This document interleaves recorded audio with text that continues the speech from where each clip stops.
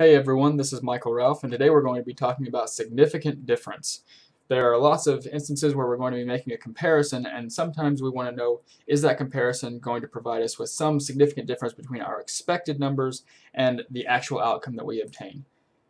One good example of this is a choice chamber where you have some organism in the middle of that chamber and it's making a decision between one option and a second, and that number of organisms can provide us some sort of outcome. There are lots of different examples. You could be making a decision between wet and dry with isopods, with fruit flies, but whatever it is, the fundamental decision being made is, do they prefer one side over the other?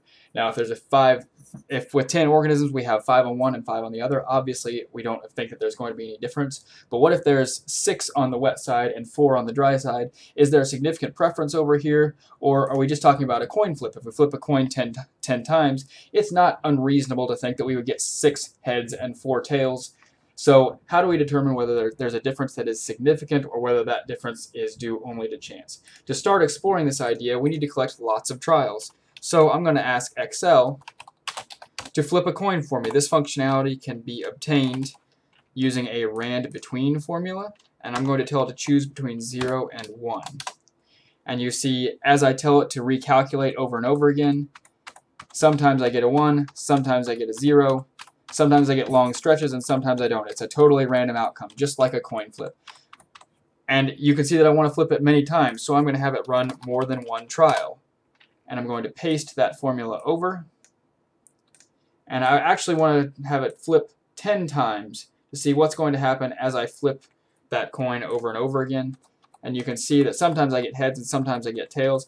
This is the same functionality if I were to put 10 isopods into a choice chamber, and we'll say that 0 is on one side and 1 is on the other. So let's ask a question and say, do these isopods prefer to be on the one side of the chamber, or is their distribution totally random? We're going to, in order to figure this out, we need to set up a null hypothesis. What that means is, what if their choice is due only to chance, and then we're going to go about showing that those outcomes are very unlikely to match up with the data that we collected from our experimental trials. So in these 10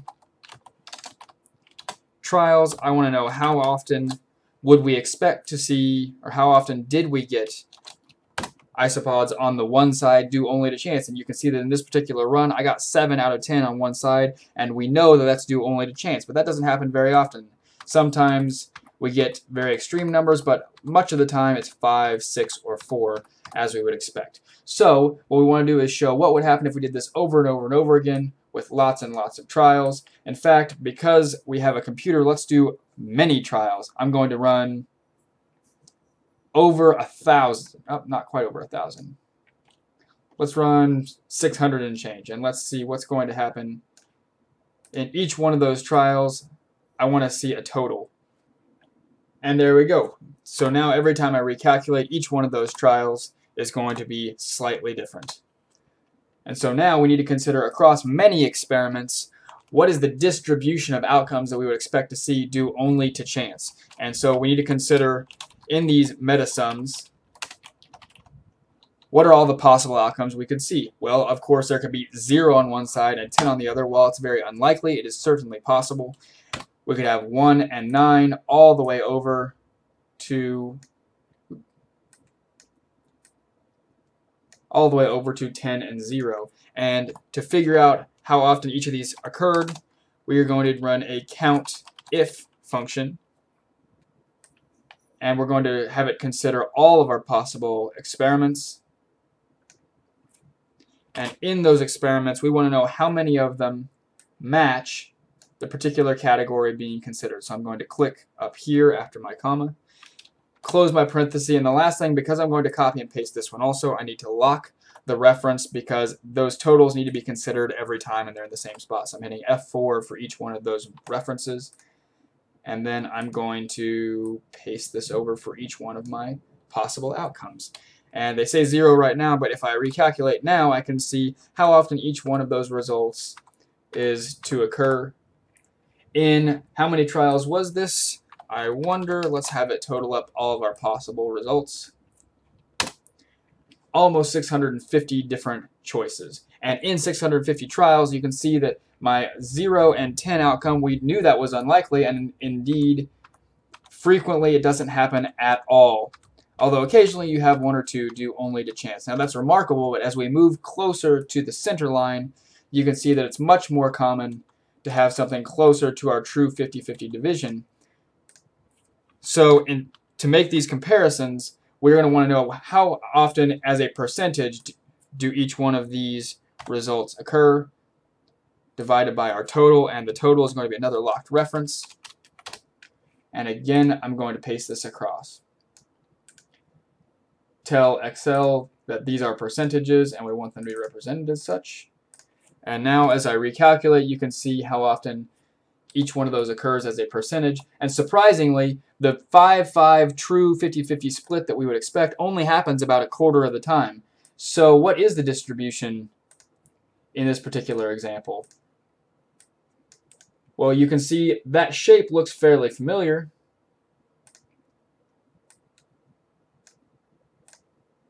That's called a normal distribution or a bell curve, and it shows that while the most number of trials does happen at a 5-5 split, there are quite a few trials that actually have something different from what we would expect. So how do we decide as scientists whether our isopod trial is significantly different from this totally random distribution that would be expected from just flipping a coin? Well, a 5-5 is obviously not going to be any different, but what if I got a 6-4? Well, I can see that over 20% of the time, well, just about 20% of the time, our 6-4 division happens due only to chance. So I'm not going to take the risk that 6-4 was due to the difference in preferences, but instead that it's pretty likely that can happen due only to chance, and we need to run either more trials or look for some other process to study. But how about, of course, a 10 and 0? That happens almost never due only to chance, so we can be certain there. But where is the line? Where do we, as practicing scientists, decide that difference is not likely to be due to chance and we can reject our null hypothesis? Well, by convention, we usually say that happens at 0.05 or 5% of the time or less. Then we can reject this null hypothesis. And so you can see that about 2 out of 10 would reject the null to say that there is an aversion to the one side, or 8 out of 10 or better would tell us that there is a preference for the one side. And this number is called the p-value. This is a very important number in our consideration, and that p-value, again, is by convention set at 5%, although there are occasions to change that number.